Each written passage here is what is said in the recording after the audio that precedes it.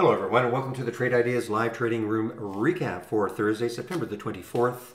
My name is Barry Anderson, moderator of your trading room. Any questions you may have for me, you can use this email address. The link for the free room. Yes, it is a free room, 100% free. You do not have to be a member of Trade Ideas to be in our trading room. The room is open Mondays to Fridays between 9 a.m. and 3 p.m. Eastern Time. I share my screen and I am live on the mic.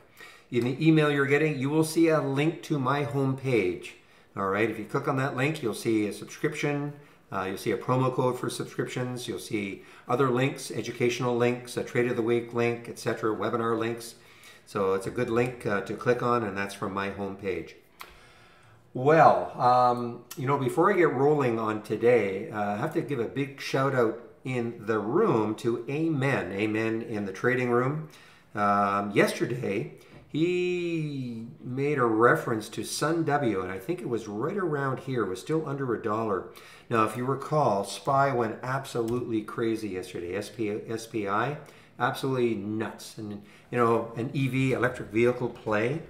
And he mentioned SUNW, said, guys, you might want to just keep an eye on this one as a sympathy play to it.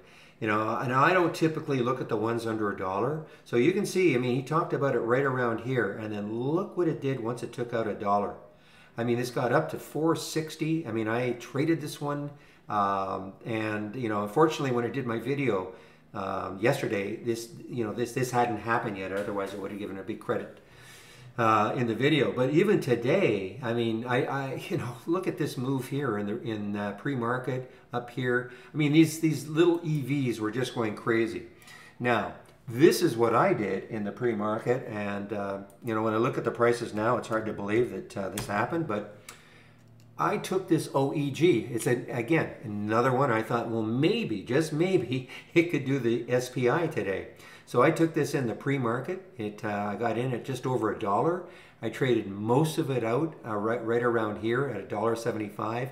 Then as it was falling down, I think I got out the balance at 130, hoping that maybe it would just base. But now it's it's a nothing, absolutely nothing. But it had that look like SPI.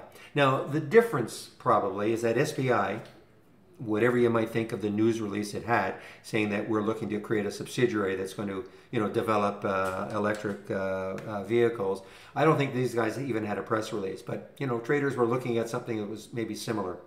The other one, and they did have a little press release, and it was very, very similar to SPI's. This is another one that I took pre-market, Net Element, and I actually thought that this had a great shot to get, up into the 20s, maybe the 30s. I took this one right here. I think it was 11.13 or so, 11.13, right around here. Sold some out right here, and then on the way down, 15 something. I saw it get up to 17.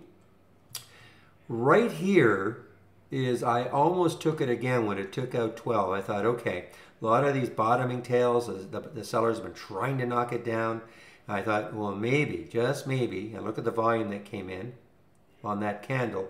I thought maybe this could get it really rolling in. It just didn't happen. So I didn't take the trade again. But man, oh man, this only has 4 million in the float. And I thought, geez, this could really, and it has incredibly similar press release as the SPI did yesterday.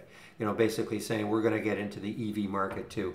Whether they do or not is irrelevant. When you see these press releases, all we're trying to do is see if we can, go along for the ride, along with a lot of other traders. We don't have to get into the bottom. We don't have to get out at the top. I always say if we can capture the middle 2/3, you can make a good living in the market. Now the AI, I actually had, I took this trade here. Now this is a good, I want to bring up the 15-minute or the 5-minute chart on this one. This was an AI alert. And here's the alert. This was a short, okay? There, you can see right there. There is the alert at 8:43 to short it. Now, I do not like the early alerts. You know what? Sorry about that. I just want to get rid of my sound alerts on my phone, driving me crazy. Just a minute. There we go. Sorry about that. So I don't like taking early alerts, not, certainly not with the AI, but not even mine. I like to see things settle down, give it at least 15 minutes typically. So look what happened on this one. There was a short, 843. It did move down. I thought, oh, maybe I've missed it. But look at this. Look how it popped up. Remember, that's 5 minutes, 10 minutes, 15 minutes, okay? Popped right back up. And then it moved down again. And I didn't take it quite at the, right there. There was the alert at 843. I actually got in right here at 831. Just like the way it was trading. I thought, okay, it was, you know, the initial AI alert maybe was a little bit early. And then look at the move down it had. You know, and I got out most of it down here at 750. You know, so from 830 down to 750. A great percentage move. More importantly for me though, look how steady it was. You know, until we get this bottoming tail, you know, which sort of was capitulation.